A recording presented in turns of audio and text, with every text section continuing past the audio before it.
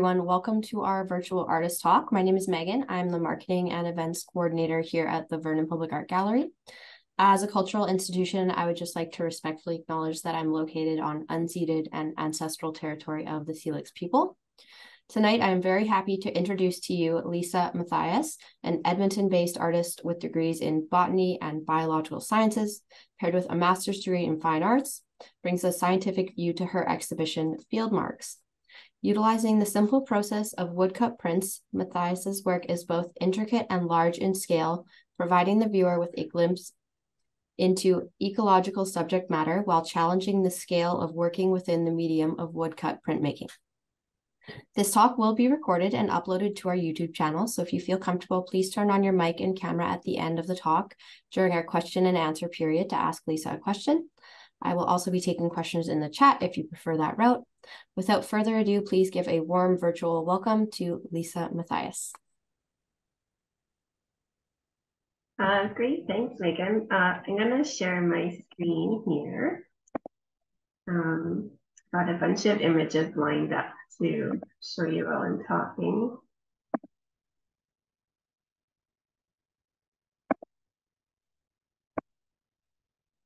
How does that look for you all? Good, okay, great. So thanks for attending. I see my mother-in-law here. Hi, Evelyn, thanks for coming in. I'd also like to let you know that I'm speaking to you here from Treaty 6 territory in Métis Nation of Alberta Region 4, just west of Edmonton. I'd also like to thank Canada Council for the Arts for its support of my work and this exhibition, and also to the Vernon Public Art Gallery for the opportunity to share my work with people who live in and are visiting, or were visiting the North Okanagan this summer. I attended the opening reception myself in mid-August. It was my first time visiting Vernon, and I was totally overwhelmed by the beauty of it, like the sagebrush covered grasslands overlooking the city. I explored Kalamalka Lake Provincial Park for a day, just such a beautiful area. And then like a few days after I returned home to Edmonton from Kelowna, the McDougall Creek wildfire erupted in West Kelowna. And I mean, it's so tragic in so many ways. I guess as an introduction to the talk, I hope like artwork that addresses these sort of environmental themes has some meaning for people, like with all the ecological and climate related grief that people are feeling these days. I hope that environmental art can be, I don't know, hold some meaning for people. So I titled this exhibition Field Marks. Most of my printmaking work is like, it's all about mark making for me, and it's all about like being out in the field and studying biology, but also field marks is a term we use in bird watching. It refers to like the different colors or shapes or patterns or marks on different species of birds that both bird watchers and birds alike use to distinguish one another. So I'm going to start by talking about like the body of work in the show that's mostly about birds, although there's actually like 4 years worth of my work kind of represented in the exhibit from several different bodies of work. But I'm going to start with the most recent stuff I've been working on this year, which is these bird nest prints. So it was hard to find photos of myself bird watching, but this is all I found. I stuck them all on this one screen. I've been bird watching for over 25 years. A lot of that as a professional wildlife biologist, like doing different studies on birds. And then a lot of it as an artist or just as a pastime as well. And it's something like that anybody can do. It's most fun if you have a pair of binoculars, but you can also just like, you know, looking at your bird feeder and observing behaviors of birds. A lot of people like to learn to identify different species. And that's something that I often encourage people to do when I talk to them about bird watching. And I've had friends ask me, like, where do I even start?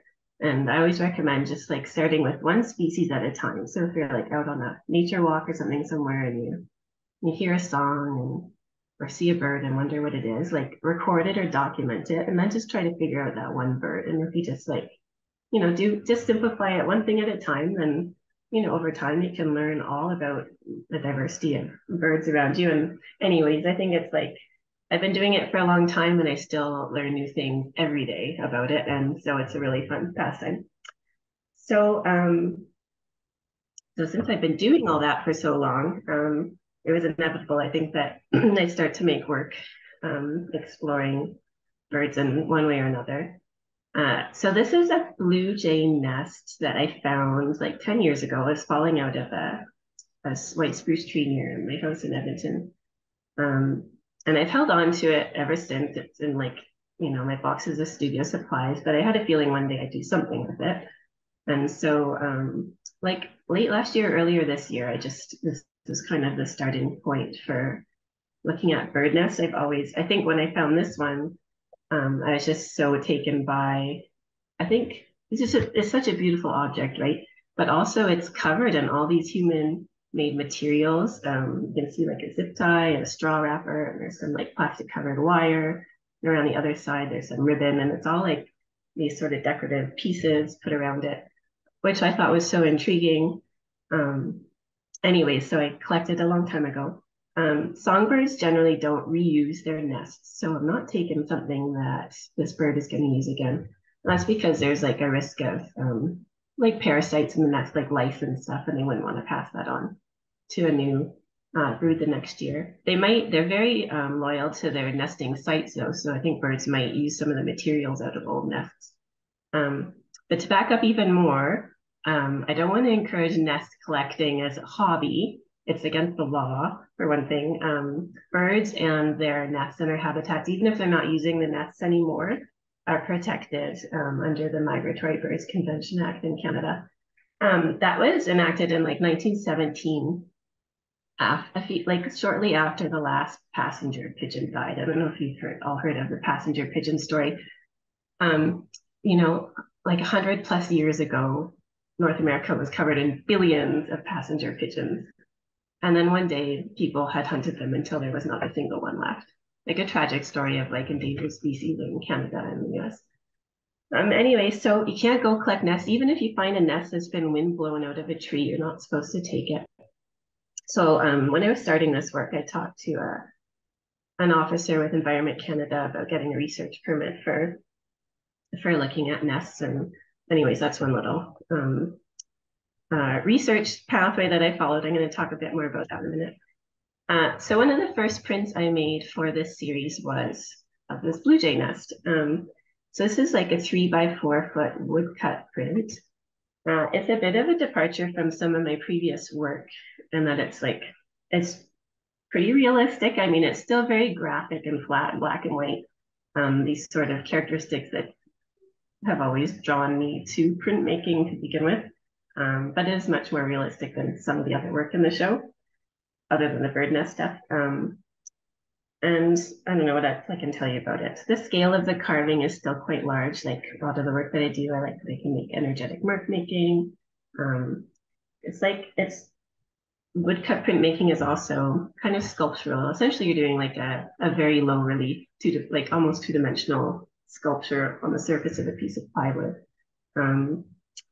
Anyways, I'm going to get back into like a bit of the research that went into this work before I show too many more pieces. So while I was pursuing like getting a research permit for collecting nests, I knew that the Royal Alberta Museum in Edmonton had a big nest collection there. So I arranged to go visit the ornithology department and spent a day this was about a year ago, last fall, with Dr. Jocelyn Houdon, who's the curator of ornithology there. And so they have hundreds and hundreds and hundreds of local bird nests from the past, 50, 100 plus years. These big storage cabinets with these wooden trays, like full of nests and eggs. Of course, today is like all sorts of ethical questions about this kind of collecting. A lot of these specimens are like from the early 1900s and stuff. And apparently back in that day, it was a thing to collect and trade wild songbird eggs. Anyways, it's a sort of pastime. So I took over 600 photographs, reference photos of the collection. I was just totally overwhelmed. I had to focus on some groups that I really wanted to photograph. On the left here, those neat clay structures. You might have seen them before. Like cliff swallows make these like muddy clay things and they tuck their nests inside. These are just a couple of examples. On the right are some marsh wren nests. There's just a few more random ones. There's all sorts of them here. The one with my hand in it's a chipping sparrow. I find them a lot in the spruce trees where I live, and they're often lined with, we have horses. Our neighbors have horses, and they're often lined with horsehair in the middle. There's usually a soft sort of lining in the center of most bird nests where the eggs go.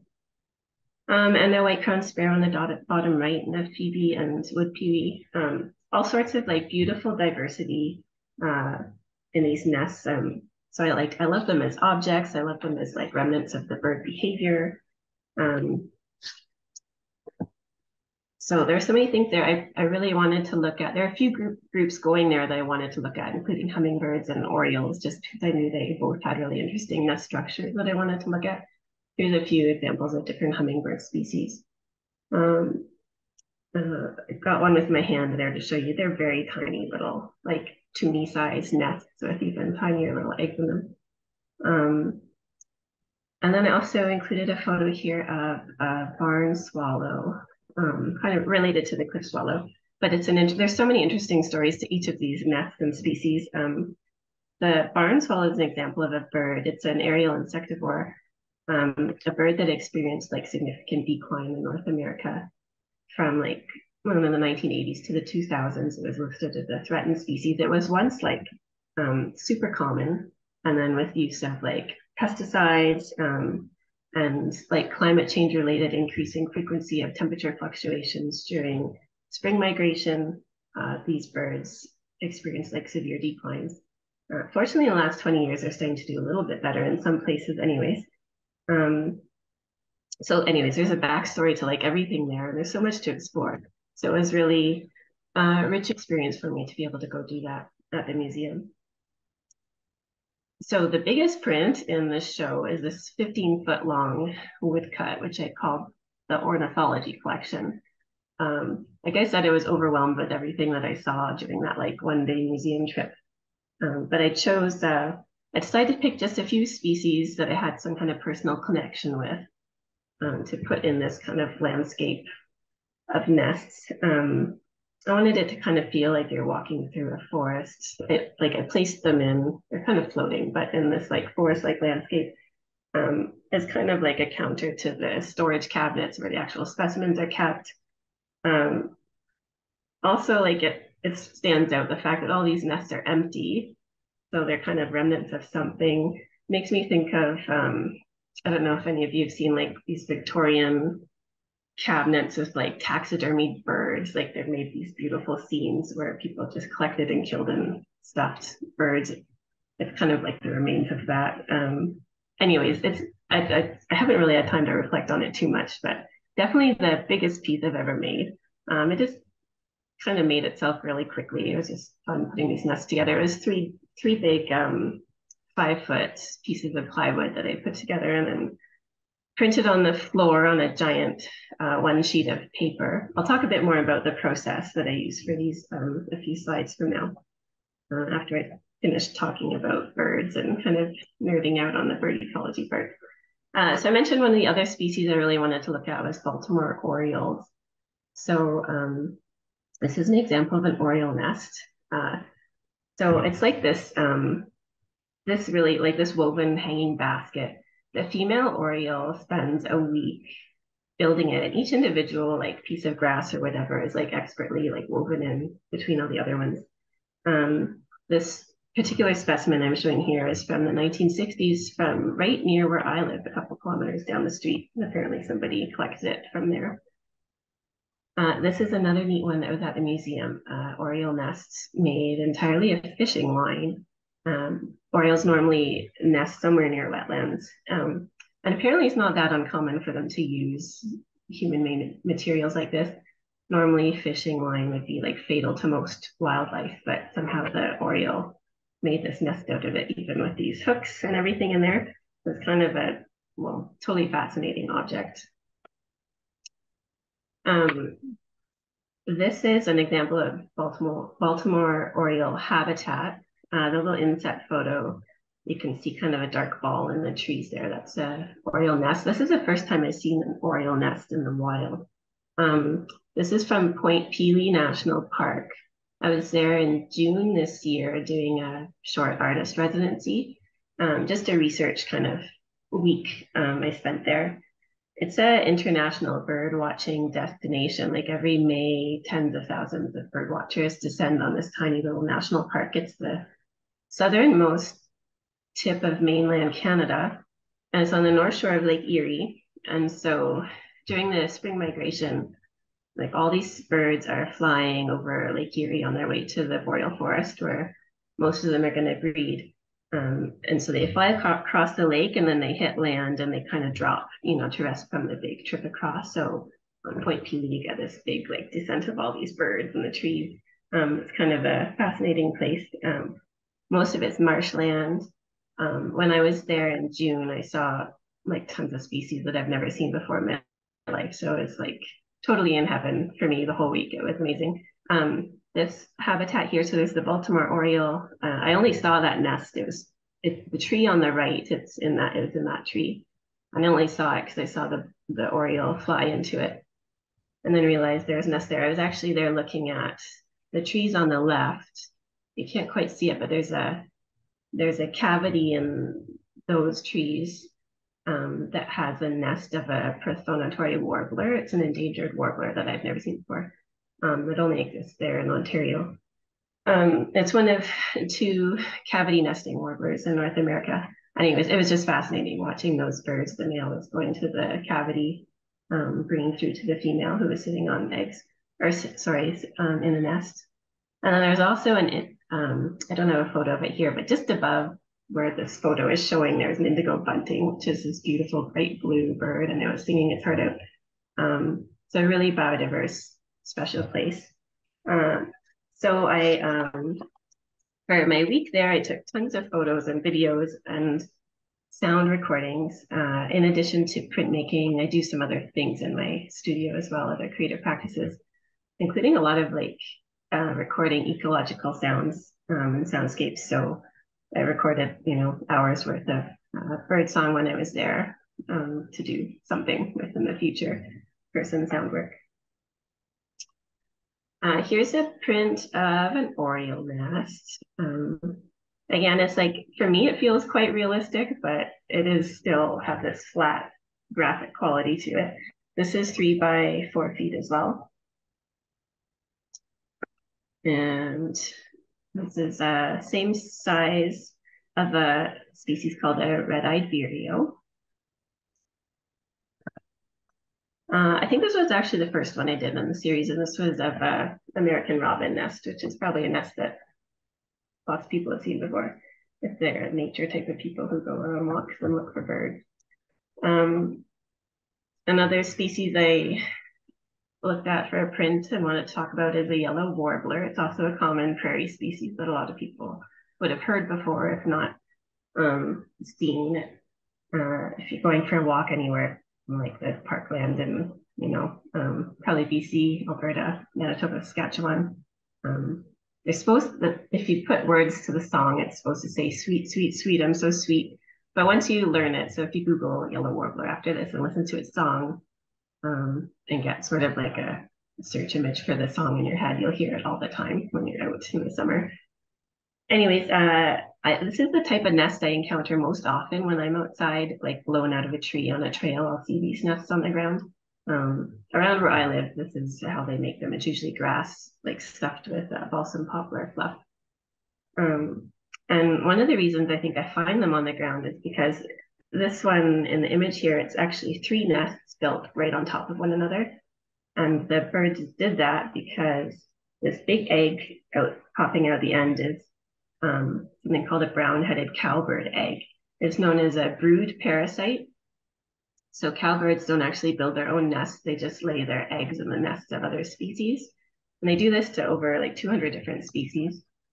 It's just something they've evolved to do. I'll talk about that in a second. But the yellow warbler is one of, I don't know if there's any other species that know this, but yellow warblers can identify if there's a cowbird egg in their nest. And if they see one there, they'll abandon that nest and just build another nest right on top of the first one. So this one, about happened a few times, and you have this sort of ice cream cone of nests, one on top of each other.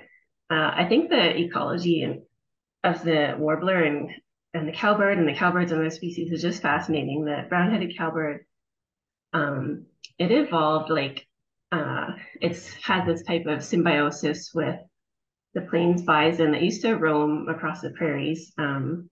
It's a type of relationship called commensalism, where the birds would follow, the cowbirds would follow the herds of bison around, and the bison would flesh out insects from the vegetation, and the birds would feed on that. So they're benefiting from hanging out with the bison.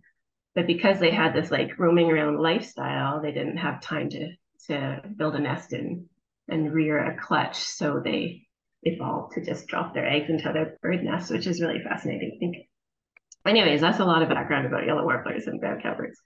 So I made this big 5-foot long woodcut of a yellow warbler nest, and this one is way more abstract than the other ones. This is like the type of visual language I feel really comfortable with. I just, have this image of a cowbird nest in my head, and when I have a woodcut that I want to start, I have a big piece of plywood, and usually I use brush and ink to just sort of paint on the image that I want to start with. And then the carving is sort of its own process from there. The image like evolves a lot from the original painted on image when I start carving. So it's very flat and graphic and abstracted. And it's totally my style, just kind of abstractedness. But I was going for realism with some of the other ones because I wanted people to be able to identify what I was showing in the woodcuts and that there were nests. If you saw this on your own without the other prints around it, I don't know if it would be clear that it was a nest. Maybe. Anyway, so this is my interpretation of looking at some of those yellow warbler nests. And similarly, another like kind of abstracted graphic one is, this is the same as the yellow warbler one, and it's of a yellow-headed blackbird. And again, if you just saw this on your own, I don't know if you'd necessarily see a nest in it, maybe. But anyways, I enjoy the sort of movement and mark making in both those. Okay, so I think that's all I'm going to talk about for nests, because like I mentioned, there's a few different bodies of work in the show. So if you have any questions about birds, bird ecology, any of the stuff I've rambled on about, just keep it in mind for the end, or you can put the questions in the chat and we'll get to that after I'm done talking. So this series was on a different wall. Just these 3 pieces are on a wall in the gallery. And they're from 2020. And it was from, I think there's about, I'm trying to think how many pieces were in this body of work that I made. Like 12 to 15, I can't remember the exact number. The piece in the middle is the biggest one, called The Meadow, and it's at 10 feet long by 3.5 feet tall. And then 2 other 5-foot pieces beside it. So I'm going to talk a little bit about this work.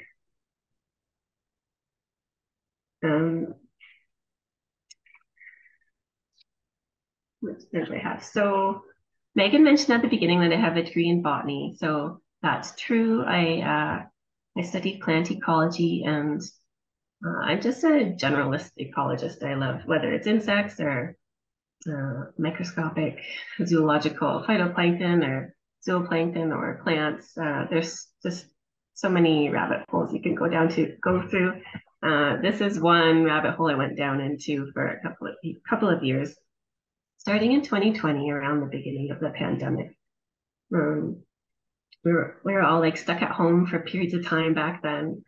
And so like in the early spring that year, I remember spending a lot of time looking at dandelions and this other related wildflower in my yard, orange hawkweed, and the insects that were pollinating them, and just randomly sticking stuff under the microscope and looking at it. So in the top left here is like a little close-up of a microscope slide where I dissected a dandelion a little bit and stuck some of these reproductive flower parts on there. If you look at a close-up of a dandelion, that flower head's actually, it's called an inflorescence, and it's a bunch of different flowers all stuck together. Each of the little flowers is called a ray floret. And the female reproductive parts. There's a few different parts, but one of the stigma on top, you probably remember this from like high school biology, or those curly little parts are called the stigma, and they're on top of the style. And then the kind of puffy part lower down on that little stem is the anther.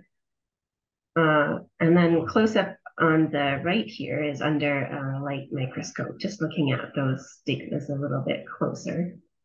And I don't know, I just found that just the form of this sort of bilobed reproductive organ, it's sort of like, you know, an ovary or something. I was just really fascinated by the shapes of it. And I dissected so many of these dandelions.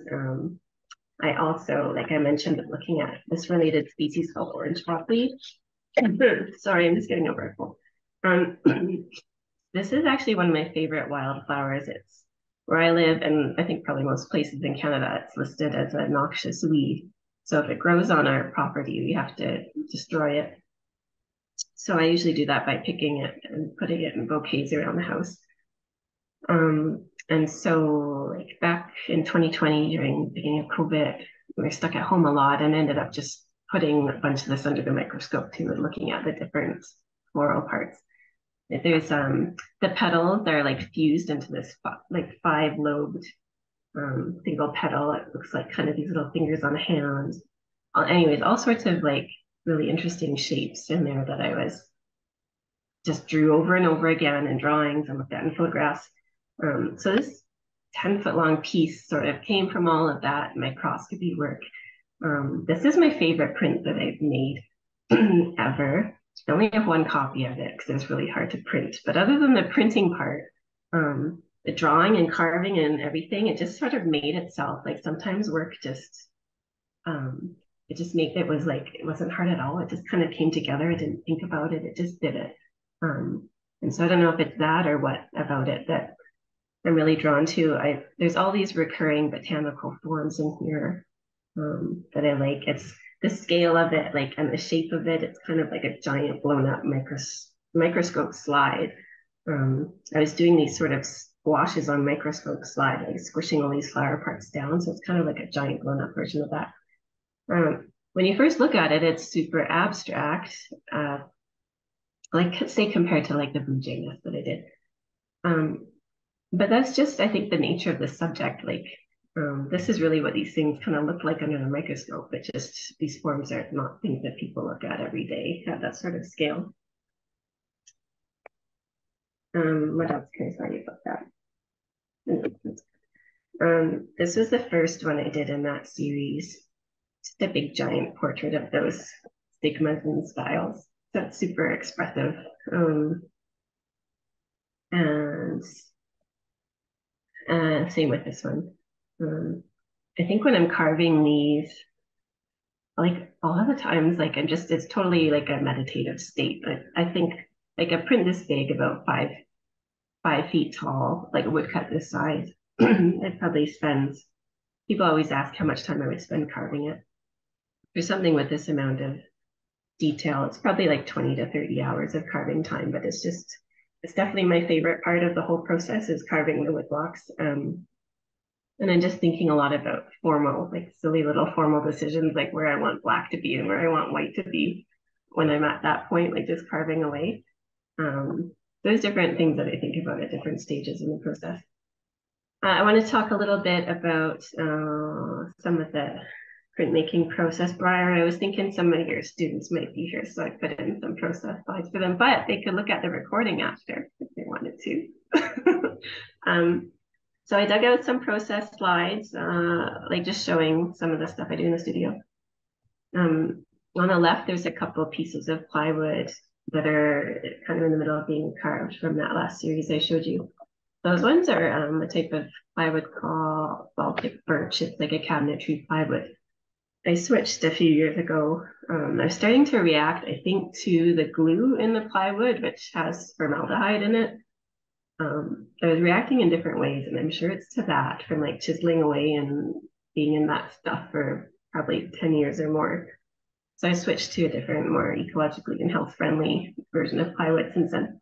Anyways, I use a bunch of small handheld tools, like you can see sitting on the wood there, like dozens of different ones. They have different shapes of the steel, like cutting piece at the end. Like V-shaped things to make little sharp lines, or bigger, like they're called gouges, like U-shaped gouges to clear out areas of wood, and chisels. And you don't have to carve very far down into the wood, just a millimeter or two, just enough so that you can see the images where I'm rolling out ink. That's how you roll out like an ink palette for relief printmaking. It's a really thin layer of ink that you're putting on this palette on glass, and you just like repeatedly, I take that ink and transfer it onto the wood block until I build it up enough so there's enough ink to get a good impression on paper when I print it. So you don't have to carve very deep at all. It just needs to be deep enough that when I roll over it with that rubber roller, that it's not going to ooze into the places I've carved. So I roll it up, and the ink only sits on the surfaces that I haven't carved. So when people think about it or first try like woodcut or lino block printing, you have to wrap your head around like what's like the line that you want to carve is going to end up being white at the end with the paper showing through. So working a little bit in reverse that way, I guess. Also in reverse in that when you print the piece of paper on top of the woodcut, you're going to get a reverse image of it.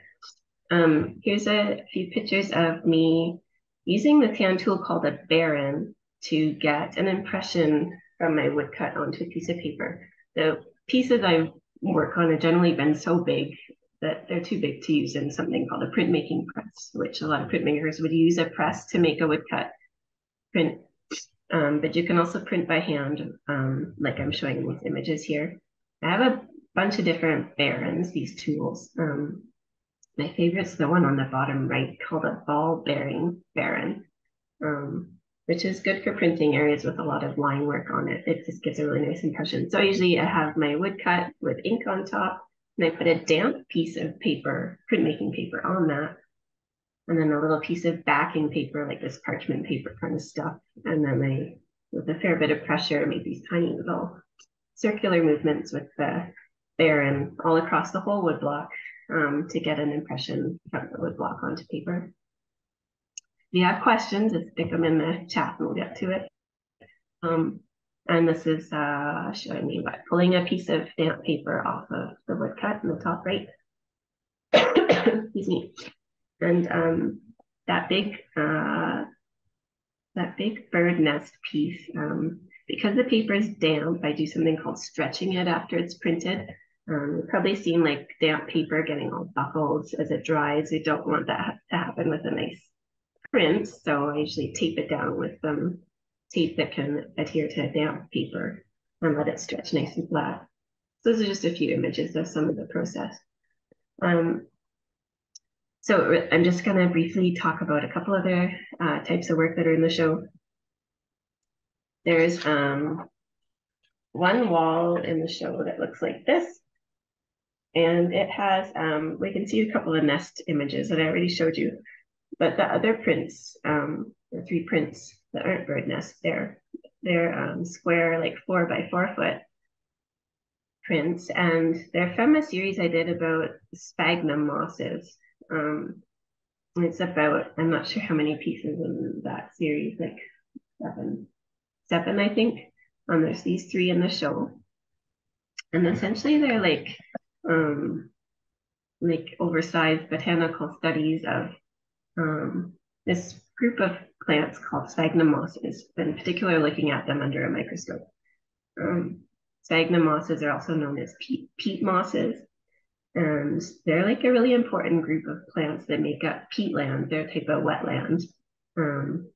They make up, like in Alberta, for example, about 20% of Alberta is peatland.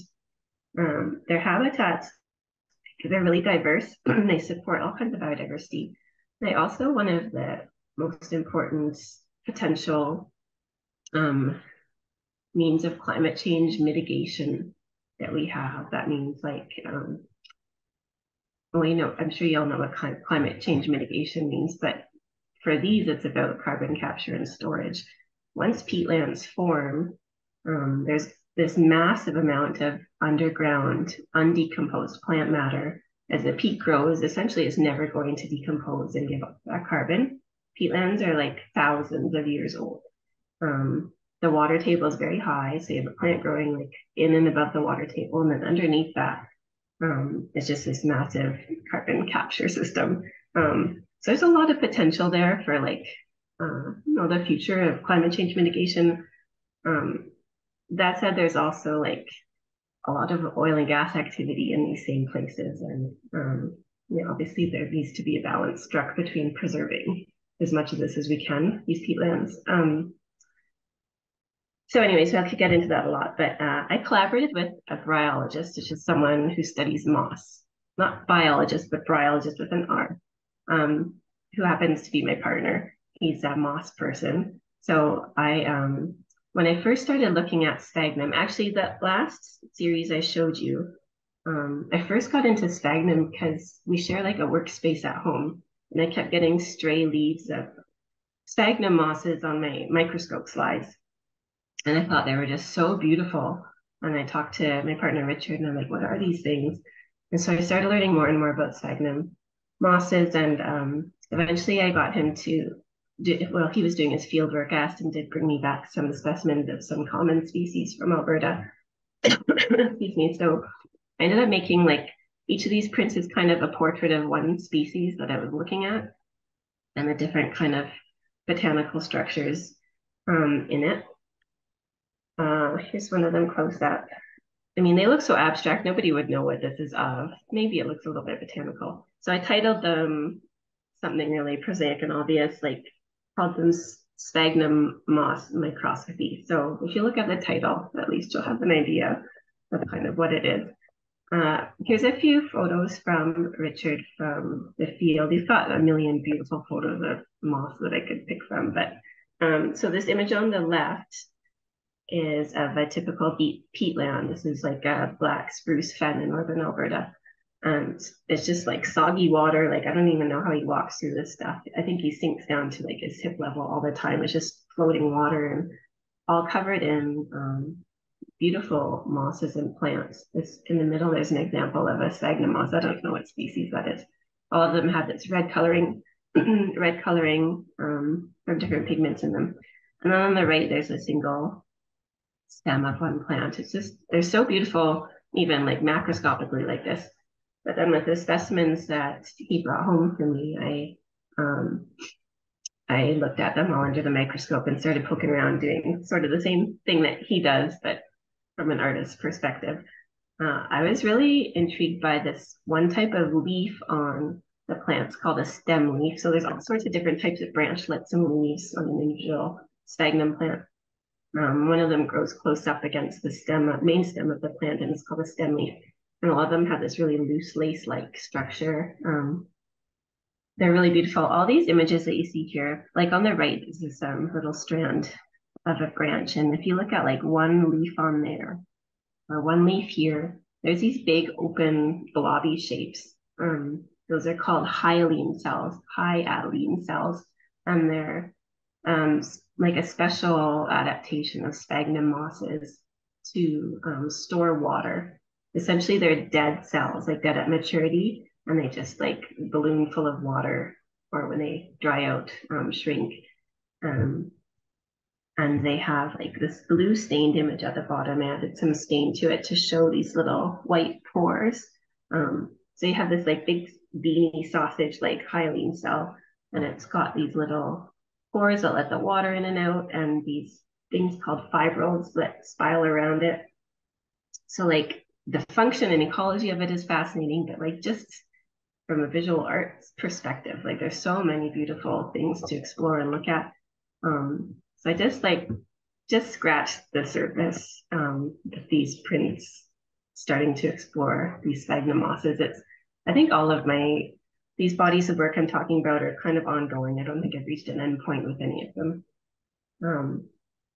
But I find new interesting things that I want to explore, and so jump off to kind of a new topic to look at as well.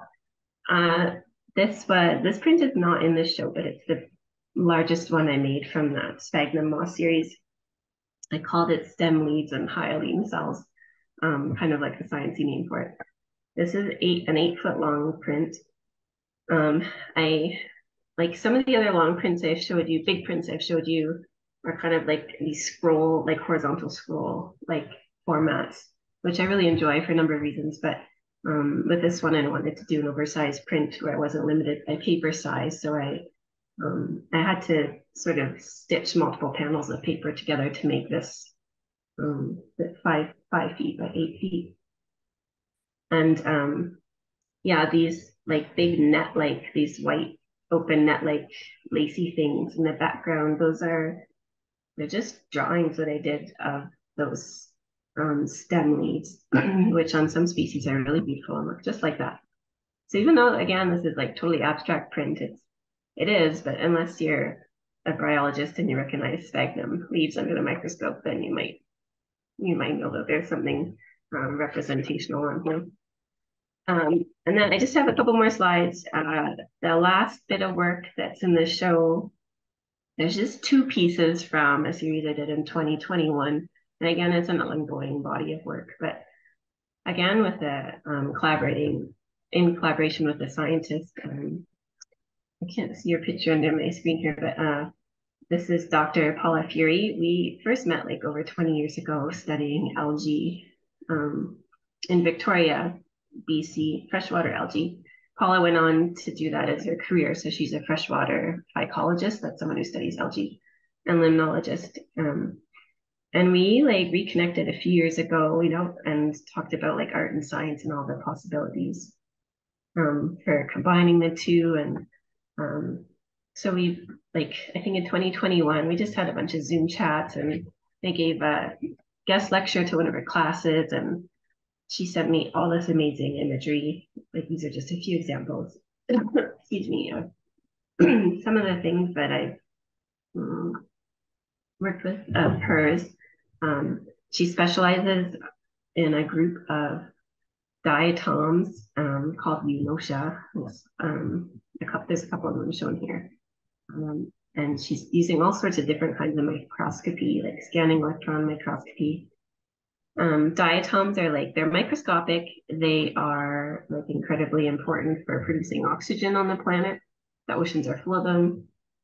They're iced. When I went to undergrad, like in 2000, like 20 something years ago, we classified them as algae back then, but now they're classified as protists, I think. Anyways, they're diatoms. These are mostly diatoms that you're looking at.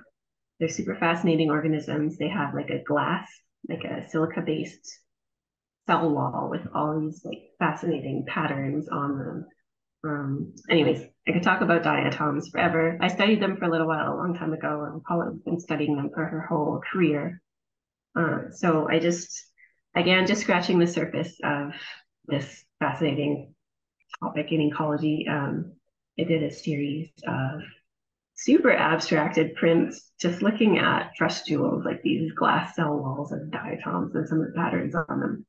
And looking at the work, this is, I think there's maybe like, again, like 8 or so pieces in this body work. These are like, again, 4 or 5 feet tall. This like body work doesn't necessarily look biological when you look at it. Most people, when they see these pieces, think like cityscapes or blueprints or something human made. And that's great. I like that about it. It can be read totally open in an open fashion. I showed this work in Toronto that year in 2021, and everybody saw cityscapes, Toronto, high rises and stuff. So it's whatever kind of imagery you see. Yeah, so there's a couple of pieces of these in the Vernon show as well.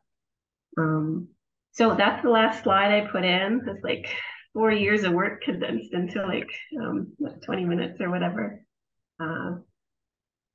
So yeah, that's all I have for chatting. And then I'd love to hear questions or comments or anything you guys have for me. I stop sharing this. Hi, Lisa. Hi. Yeah, hi, my name is Ruth. I used to live in Kelowna. I now live on Vancouver Island. That was such a fascinating presentation. Thank you so much. So I have 2 questions. One is quite practical. The other one is a little bit abstract. So I'll start with that one.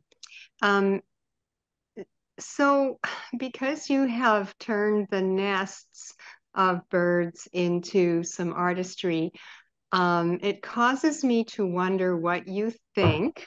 And I know you can't probably say for sure, but when a bird creates a nest and they make choices about where they put the various pieces of material, and that was just fascinating to hear about.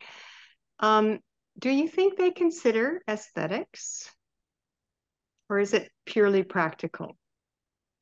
That's a great question. I'm 100% sure. Okay, I shouldn't say that. I feel very certain, in my humble opinion, that they consider aesthetics. Uh, and like the first thing I think about is how on a lot of nests, not just that blue jay one that I showed you, but a lot of other nests I've seen, there's a lot of decoration around the outside of the nests.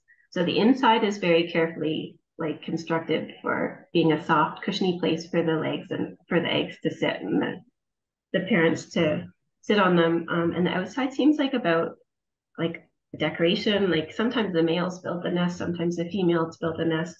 When the males build the nest, in certain species, they're definitely trying to attract a mate and show off their nest building skills.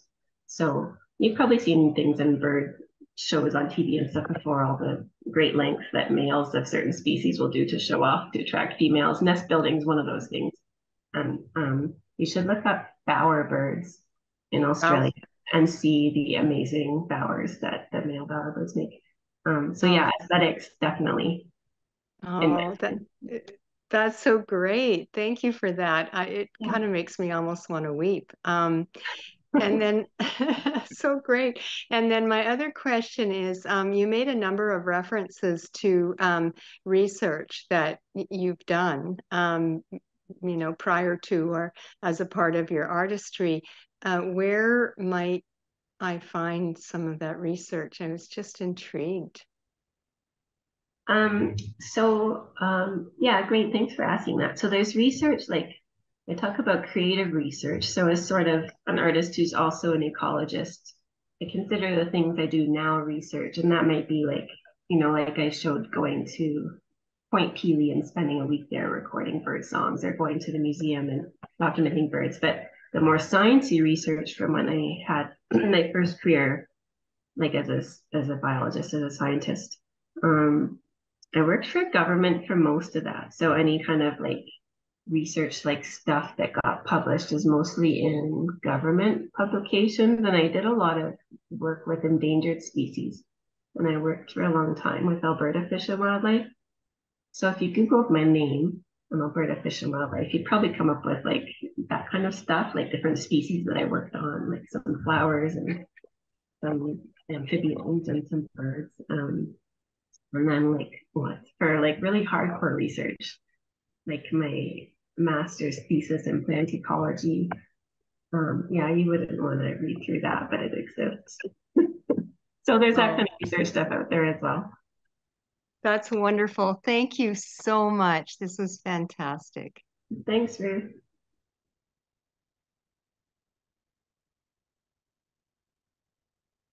Hi, Briar. Mhm. I have a couple of really simple questions. One is that you were talking about the cowbirds and how they have a kind of migratory life.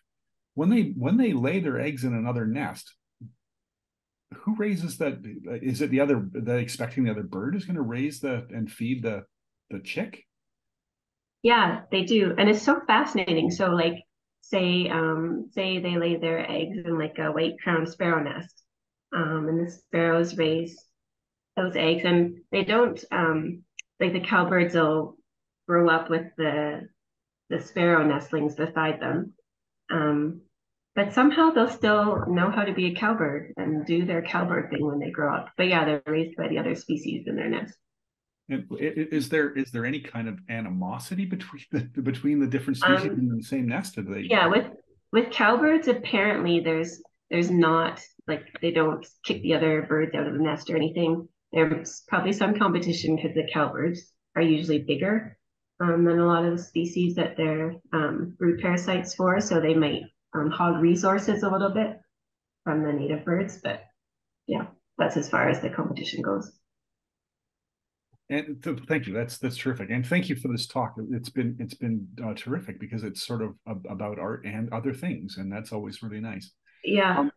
Sorry, I just want to add one thing to the cowbird thing. There was a researcher I met when I was at the museum from the University of Manitoba. He's from Winnipeg for sure, and I think it was University of Manitoba rather than the University of Winnipeg. And his whole career has been studying yellow warblers and brown-headed cowbird ecology. That's pretty cool. My other question, if you, I don't know if you can do this easily, but could you go back to like the second last slide? Sure. Yeah. I should have just kept my sharing screen up. Second last slide. Oops. The diatom one? Yes. Okay. What is that thing in the lower right corner? Oops. What did it just do? Oh, there. This thing? Yes. It's a diatom, a dead diatom. It's super microscopic. So what it says 20 micrometers. So that's like what 2,000 of a millimeter. It's a dead diatom, so it's just the glass cell wall that's left over from a diatom, and it's that's called the valve view of a diatom. So they're usually kind of on the other side at the bottom. You can see sort of a three-dimensional picture.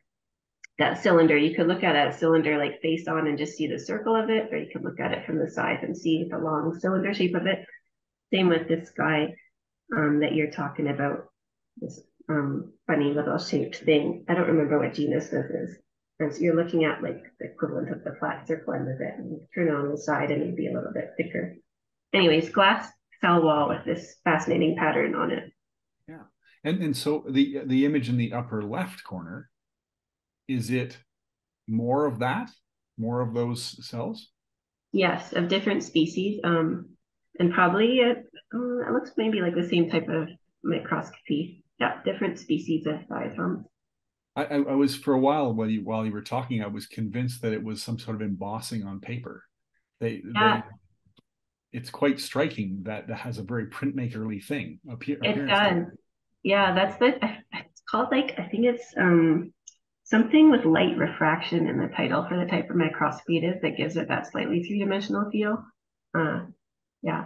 I first saw diatoms, like I remember I had a great high school biology teacher who was an ecologist, and he introduced us to diatoms in grade like 10 or 11. And I remember seeing images up on, it was an overhead projector back in those days. He had like an overhead projector with the transparency with a picture of diatoms. And I was like, what are those beautiful things? How can something that amazing exist in the world? Anyways, yeah. Well, the upper left corner image. I mean, both the lower right corner image and the upper left corner image really are fascinating to look at. But they also really you can start seeing where the combination of things and the way you're putting things together are coming from. From off of the slides that the microscopic slides. That mishmash of things is quite lovely. Yeah. Yes. And so, have you ever made any blind embossment pieces? Oh, that's a great question. So for other people listening, you mean like an embossed print without the ink on it? Yeah. Yeah, for other people listening, like so typically like with a relief or woodcut print, you're putting a lot of pressure on the paper to get it to push onto your plate to get an image. You can do that without ink on there if you had a damp piece of paper, and get like the surface, like a three-dimensional kind of surface on your paper from where it's squished into the places that you carve. I don't usually do that because I'm printing by hand. I'm usually printing on Japanese papers that are really thin. They don't give you that kind of embossment. So I haven't done a lot of that. I would love to, Briar, if I had a press that I could run some of these woodcuts through onto a thicker, like cotton rag paper.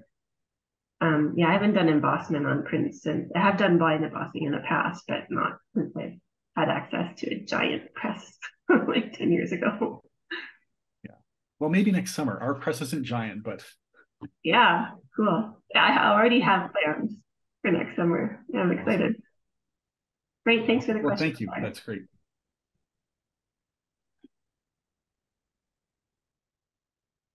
Evelyn, you got a question for me?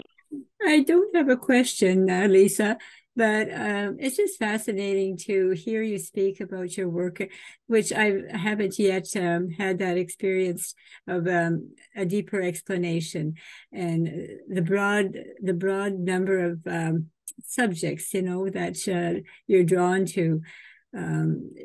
It's just when we go on our nature walks, I know that your eye is drawn to so many things that I probably don't see.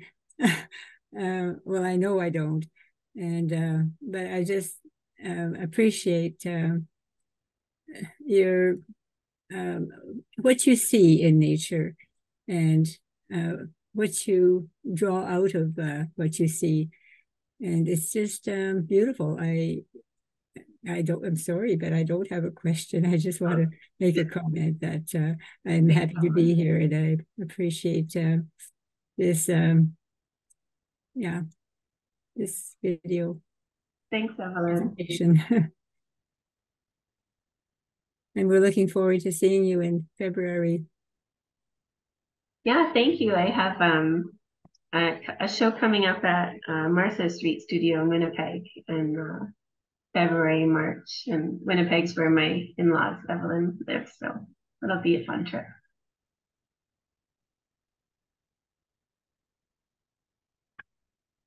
Hey, anybody else have any more questions or comments? If not, I would just like to say I did look up the bowerbird. Very cool. Very cute. I love that. You guys should just look it up, but it says, I just read a little line. It says they build nests that decorate with objects of a single color. And it's so cute. Anyways, thank you so much, Lisa. That was great. I really enjoyed it. Thanks for being with us and taking time out of your night to do this. So yes, thank you very much. And you guys can look for this on our website in probably a week or so. We would have it up. So yeah, thank you so much. And everyone have a great evening. Great. Thanks so much, everybody. Thank you. Thank you. Okay, bye-bye, everyone. Bye.